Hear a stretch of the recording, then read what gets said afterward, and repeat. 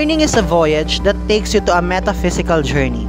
It allows us to visualize and, in a way, experience phenomena that we otherwise wouldn't have. Greetings of peace and prosperity to everyone. I am teacher Jordan Salvador Hepana, and today I have the great honor of helping you learn something that is arguably relatable to any human being. Are you all ready? Let's go then! Today, the point of our discussion is the cell structure. In studying this, it is inevitable that we also look at the complexity and the functions of each parts and organelles that are within the cell. By definition, a cell is the smallest unit that is capable of performing life functions. In this context, all living things must contain and be comprised of cells in order for them to be able to perform life functions. This is actually the establishing tenet that is discussed in the cell theory. Alongside this, the cell theory has two more postulates. This include, cells are the smallest working units of all living things, and all cells come from pre-existing cells through cell division. While most reference materials acknowledge that there are three tenets in the cell theory, modern scientific literature add three additional postulates to these three. These are energy flow occurs within cells, hereditary information is passed within cell to cell, and all cells have the same basic chemical composition. The cell theory lays down the fundamental rules that we need to know regarding cells. These rules allow us to understand the mechanism by which cells function while providing human beings a wide array of practical applications from predicting life expectancy to the creation of medicines and vaccines. Here are examples of cells. These examples come from a wide variety of organisms, with the ability of carrying out a varied range of function, while also having different levels of complexity. We have amoeba proteus, plant stem, bacteria, nerve cell, and the red blood cell. Generally, there are two types of cells. Every living organism has a cellular structure that will dictate their placement between prokaryotes and eukaryotes. The main difference of these two types of cell is the presence of nucleus. While eukaryotic cells have nucleus, prokaryotic cells lack one. Prokaryotes also have the remarkable characteristic of not having any membrane-bound organelle. It is noticeable how less complex prokaryotic cells are in comparison to eukaryotic cells. This is brought about by the fact that they have fewer internal structures, and each one of these structures do the same amount of work that 3 or 4 organelles carry out in the eukaryotic cells. These type of cells are found in all one-celled organisms and in some types of bacteria. On the other hand, eukaryotic cells have a higher level of complexity and are therefore capable of more intricate processes. This is the reason why most living organisms have evolved into having eukaryotic cells, as they are more adept in ensuring the survival of organisms. Plant and animal cells are exceptional examples of eukaryotes. They are highly detailed and are adapted to performing highly individualized processes that contribute to the proliferation of life. We have here a typical animal cell. It is rounded in nature with its individual parts and organelles scattered inside of the cell. We also have a diagram of the plant cell. Due to the presence of a cell wall, plant cells are rectangular in nature. Different references will give you different answers regarding the number of parts a cell would have. The most common answer would be 3, an enumeration of the nucleus, cell membrane, and the cytoplasm between them. Other reference materials would say 8. These include cell membrane, nucleus, mitochondria, chloroplast, vacuoles, plasmids, cell wall, and ribosomes. For our purposes of having a simplified lesson, we will divide the parts of the cell into 2 categories depending on the location of the functioning organelles within and on the cell. These classifications are surrounding the cell and inside the cell. Before delving into these parts, it is necessary that we harken back to what we have been told when we were studying as high schoolers. Cells and its parts have always been likened to a city or a township. This is because the functions of different organelles bear a striking resemblance to necessary services in our communities, such as messengers, waste facilities, and power plants. There are 2 organelles that fall under the category of organelles found surrounding the cell. The first one is the cell membrane. The cell membrane is what we would consider to be the security of the cell. This is an outer membrane that regulates and controls the entry and exit of different molecules in and out of the cells. It achieves such function because of the double layer of lipid that line the membrane. This is composed of two different types of lipid layers, one hydrophilic and one hydrophobic, that makes the membrane semi-permeable. Exclusive to plant cells, we also have the cell wall. These protective organelles are made of cellulose, a material that is indigestible by the human digestive system. Cell walls provide plant cells with turgor pressure, a force that allows plant cells to have a secure and stable structural integrity despite the constant passage of materials, particularly in plant cells that are responsible for plant nutrient transport. Inside the cell, most organelles perform highly complex tasks. The nucleus, what we would consider the government and executive branch in the cell, is the center of all the activities within the cells. This is made possible by the fact that the nucleus produces enzymes that are necessary to initiate every metabolic process that occur within the cell. It also houses the majority of genetic material within the cell. We also have the nuclear membrane, a highly specialized membrane that functions almost the same as the way the cell membrane functions, only this time it guards for the nucleus. The genetic materials that we spoke of earlier are what we call the DNA. These DNA combine together to form the chromosomes that are within the nucleus. These are responsible for the transfer of traits from a parent to an offspring. Alongside these chromosomes is the nucleolus. The nucleolus is responsible for the production of the protein that is required for the translation of genetic material.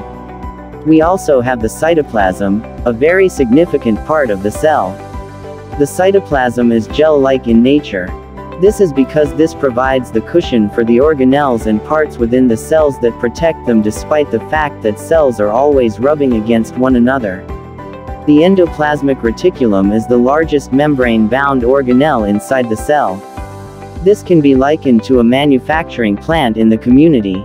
This comparison can be made because the endoplasmic reticulum is responsible for protein synthesis, lipid processing, the storage and release of calcium molecules within the cells.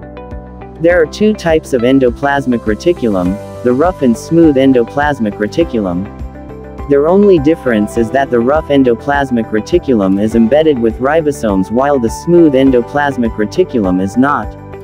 Speaking of ribosomes, we will now discuss them. These small, bead-like organelles have two main functions. These include its role in the decoding, translation and transportation of genetic material by forming peptide bonds. Arguably the most popular part of the cell, the mitochondria is the power plant of the cell.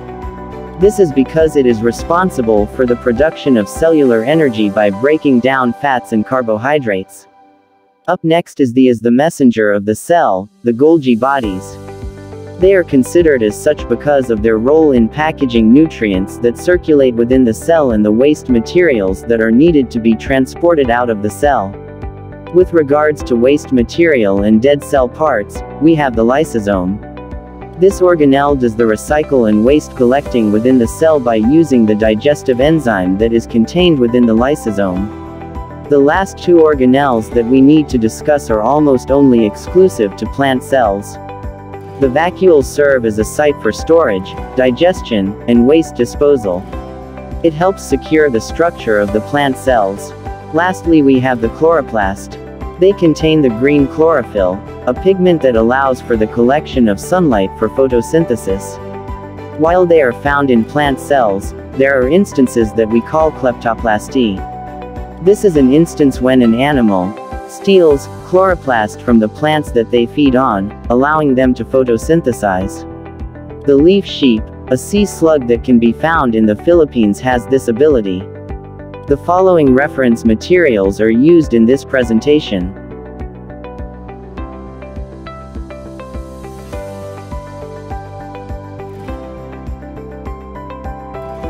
We will also be discussing the ground rules for metabolism. In order for us to understand what this entails, here is an overview on why the cell is an optimal site for metabolism. The first one is that the living cell is a miniature chemical factory where thousands of reactions occur. The second one is that the cell extracts energy and applies energy to perform work. Lastly, some organisms even convert energy to light, as in bioluminescence. These core concepts serves as the foundation of how metabolism occur within the cell. Speaking of bioluminescence, this byproduct of metabolic processes has proven itself to be incredibly beneficial in the field of medicine. One such benefit is how bioluminescence can be used to help track down the effectiveness of different antibiotics on different types of bacteria. The first ground rule that metabolism needs in order for the process to flourish is that there must be an active transformation of matter and energy. However, these transformations must be anchored in the laws of thermodynamics. Technically speaking, metabolism is the totality of chemical reactions that occur within the cell of an organism. This is vastly different to what people associate metabolism with, which is the act of digestion and absorption of nutrients. While this conception is also a part of metabolic processes, metabolism as a whole is more than that. This is a process that is a necessity in order for life to continue its proliferation and involves all sorts of interaction that are occurring within the cell and among the cells. As a result, this process is a highly organized affair that requires a strict adherence to the chemistry of life. Metabolic pathways rely on the production of certain molecules that are derived from other specific molecules. These reactions are mediated and initiated with the help of certain enzymes. The figure shows how a starting molecule will be induced into a reaction when a specific enzyme gets in contact with it. This process repeats itself until such time that the desired product is produced. There are two categories of metabolism: catabolism and anabolism. Catabolism is the set of metabolic processes that break down large molecules. These more complex molecules are broken down to produce energy necessary for various functions of the body. The energy is utilized for building or anabolic processes. On the other hand, anabolism is the process by which the body utilizes the energy released by catabolism to synthesize complex molecules. These complex molecules are then utilized to form cellular structures that are formed from small and simple precursors that act as building blocks. These processes are studied extensively in bioenergetics, a field of scientific study that aims to explain the mechanism of energy resources management in every living organism. In understanding this, we must familiarize ourselves with the term energy and what it means in a molecular level. In this context, energy is the overall capability of a living body to exact a change in any shape, way, or form. This can exist in different forms. These energy forms include kinetic energy, the energy in motion; heat or thermal energy, a product of the random movement of matter in an atomic or molecular level; potential energy, the possible amount of change an organism can derive considering its structure and location; and chemical energy, the potential energy that can be released in a chemical reaction. Looking at the diagram, it is shown that all living organisms, human beings on this instance, have innate potential energy, its level depending on the location or position. Any action that will be undertaken converts this potential energy to kinetic energy. These energy transformations are what thermodynamics aim to study. As what was stated earlier, metabolism is highly dependent on the laws of thermodynamics. As such, it is necessary to figure out whether the energy transformations we are talking about occur in a closed or an open system. In the case of living organisms, thermodynamics say that living organisms are open systems. What does this mean? In order to find out, we must study what the laws of thermodynamics say. The first law of thermodynamics say that despite the fact that transfer and transformation of energy is possible, it being created nor destroyed is highly unlikely. This is referred to as the principle of conservation of energy. In this context, the overall amount of energy in the universe is constant. It may change forms and be transferred, but its level will not change. On the other hand, the second law of thermodynamics emphasizes on the fact that during an energy transfer or transformation, some of the energy will be rendered unusable by the body and thus, escapes as heat energy. In this sense, the more energy is transferred or transformed, the more heat will be produced.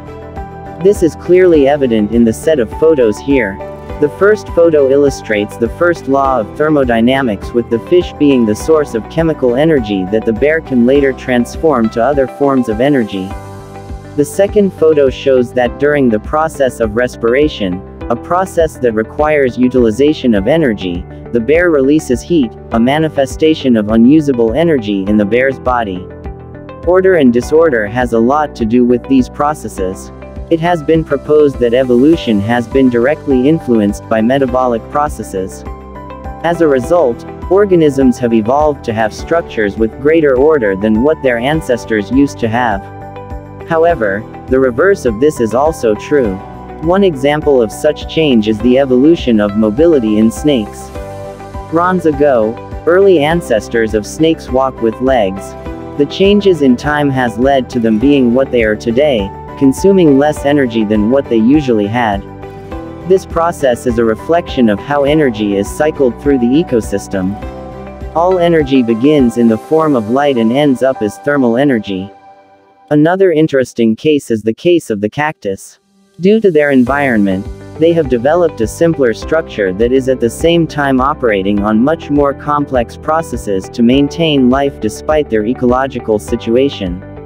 With that said, entropy, or the disorder in the universe, mostly in the form of thermal energy, continues to rise despite organisms' adaptation to lessen the entropy in their system.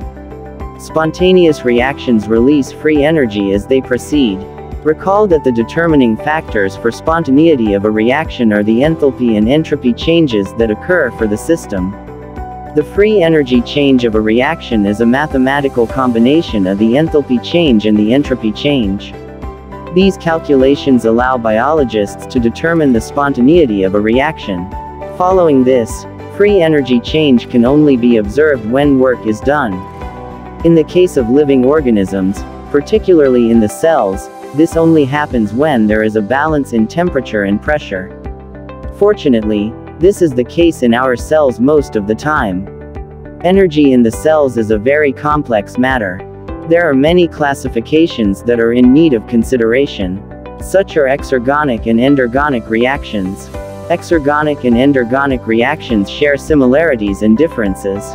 The most known definitions of exergonic and endergonic reactions is exergonic refers to a reaction that gives off energy, while endergonic reactions take in energy. Equilibrium is a state where everything is balanced. The chemical reactions of metabolism are reversible, and they, too, would reach equilibrium if they occurred in the isolation of a test tube. Because systems at equilibrium are at a minimum of G and can do no work, a cell that has reached metabolic equilibrium is dead. A cell in our body is not in equilibrium. Given this illustration of an isolated hydroelectric system, it can be assumed that no work will be done after the system reaches its equilibrium.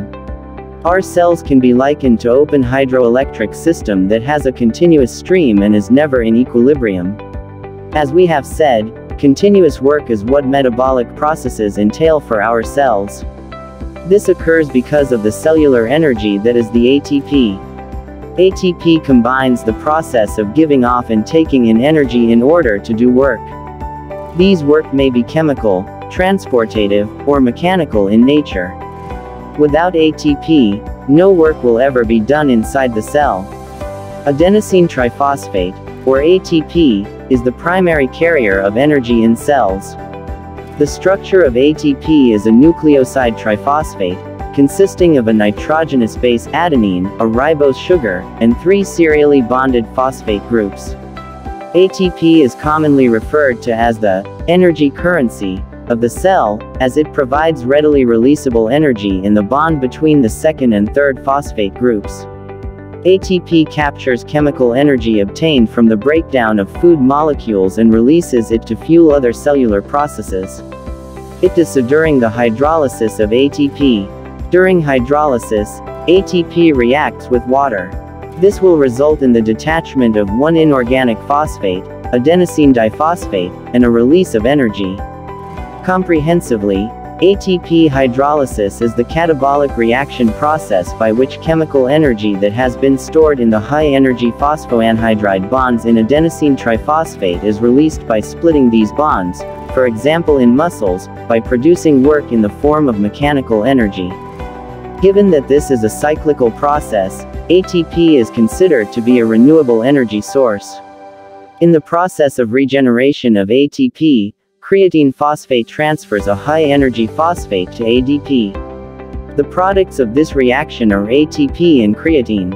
Metabolic processes also rely on enzymes.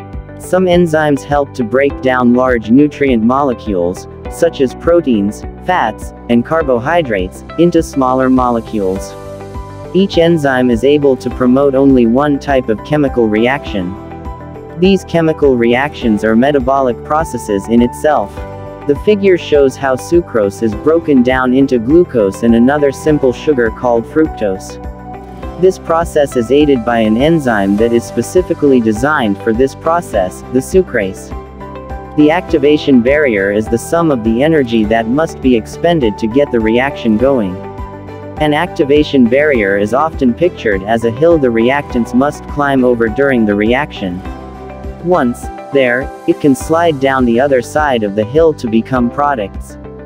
Enzymes allow activation energies to be lowered. They lower the activation energy necessary to transform a reactant into a product. In the enzyme-catalyzed reaction, an enzyme will bind to a reactant and facilitate its transformation into a product. Consequently, an enzyme-catalyzed reaction pathway has a smaller energy barrier to overcome before the reaction can proceed. The enzyme's active site binds to the substrate. Increasing the temperature generally increases the rate of a reaction, but dramatic changes in temperature and pH can denature an enzyme, thereby abolishing its action as a catalyst. The induced fit model states an substrate binds to an active site and both change shape slightly, creating an ideal fit for catalysis. When an enzyme binds its substrate, it forms an enzyme-substrate complex. Enzymes promote chemical reactions by bringing substrates together in an optimal orientation, thus creating an ideal chemical environment for the reaction to occur. The enzyme will always return to its original state at the completion of the reaction. Although some enzymes consist only of protein, many are complex proteins. This may include the fact that some of them have a protein component and a so-called cofactor. The cofactor may aid in the catalytic function of an enzyme, as do metals and prosthetic groups, or take part in the enzymatic reaction, as do coenzymes. Enzyme inhibitors are molecules that interact with enzymes, temporary or permanent, in some way and reduce the rate of an enzyme-catalyzed reaction or prevent enzymes to work in a normal manner. The important types of inhibitors are competitive, non-competitive, and incompetitive inhibitors. The photo illustrates how substrates usually bind to the active site of the enzyme. This, however, is shown to be compromised during competitive and non-competitive inhibition. This leads to the fact that there is a need for the strict regulation of metabolic pathways. The cell does this by regulating the genetic materials that function as the primary encoders of enzymes. Allosteric regulation refers to the process for modulating the activity of a protein by the binding of a ligand, called an effector, to a site topographically distinct from the site of the protein, called the active site, in which the activity characterizing the protein is carried out, whether catalytic, in the case of enzymes, or binding, in the case of receptors, in nature. Allosteric inhibitors modify the active site of the enzyme so that substrate binding is reduced or prevented. In contrast, allosteric activators modify the active site of the enzyme so that the affinity for the substrate increases. Feedback inhibition is a cellular control mechanism in which an enzyme's activity is inhibited by the enzyme's end product. This mechanism allows cells to regulate how much of an enzyme's end product is produced. Given the complexity of the metabolic processes within the cell, there is so much that we still need to know. Most of the bulk of the metabolic processes are going to be discussed on how cells expedite energy. The following are the reference materials used to prepare this presentation.